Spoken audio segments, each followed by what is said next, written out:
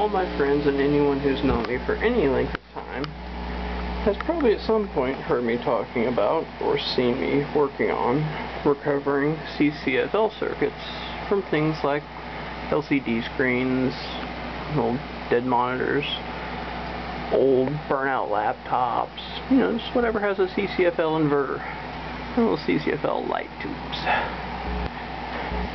Those two in specific came from a 19 and 17 inch flat screen that each met their demise, separate ways. But nonetheless,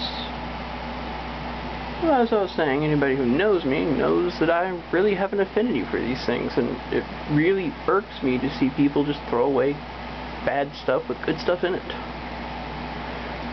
But going on the subject of these ccfl inverters, you've probably seen one of my previous videos, if you've known me for any length of time, about these things and how to get them to run, you know, what you can do with them. But what would one do with one this size? Those are 10 bulbs kind of wrapped together, just so I can keep them together without them shattering, breaking, and whatnot. Whereas this one came out of a 19 inch, as you can see, doesn't even cover half of it. This came from a 52 inch LCD TV that apparently was in the way of a flying fist, or a bowling ball, or maybe a house fell on top of it sideways. Who knows? Just had a big ass hole in the screen. So, I have this to play with now. Not quite sure how I'm going to mount it, what I'm going to mount it to, where I'm going to mount it. I mean, if I do, what I'm going to light up with it. All I know is that it's huge. It makes a lot of power.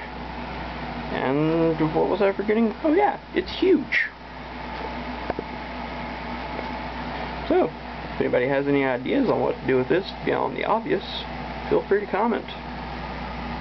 Otherwise, I'll just get started on, you know, maybe replacing that. Possibly. It depends. Anyways.